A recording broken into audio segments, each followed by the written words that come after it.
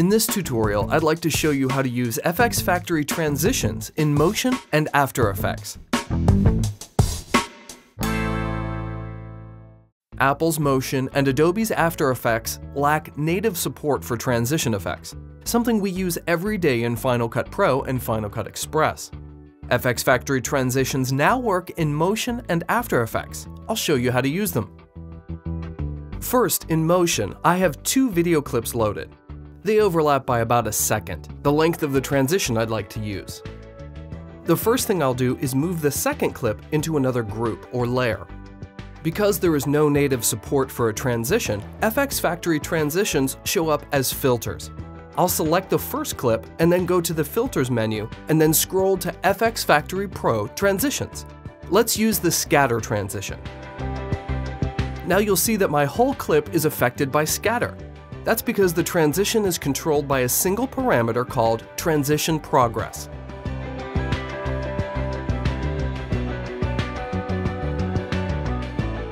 To tell the transition what to transition to, I need to drop the group which contains the second clip into the image well-marked transition layer.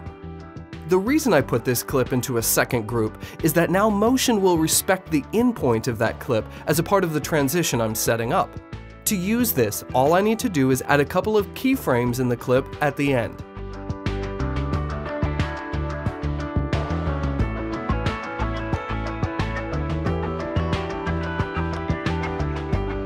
It's that easy.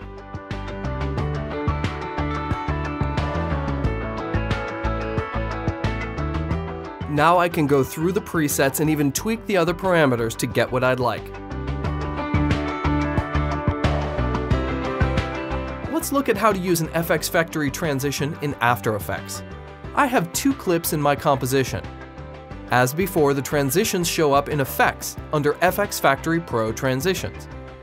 Let's drag the Agent transition on the first clip. Like in Motion, it affects the whole clip until we keyframe the transition.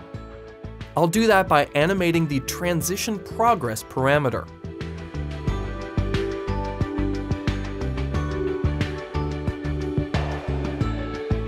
Next, I'll go to the Clip 2 drop-down menu. You'll see both clips are listed here. I'll choose the name of the second clip as Clip 2, and it will transition to that clip. Now that the transition is set up, I can tweak the other parameters to my liking.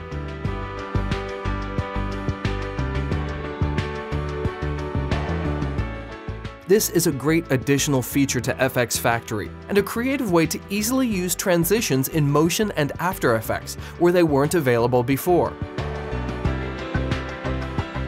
FxFactory offers a huge selection of great plugins, and if you don't have them yet, I suggest you go try them out at noiseindustries.com.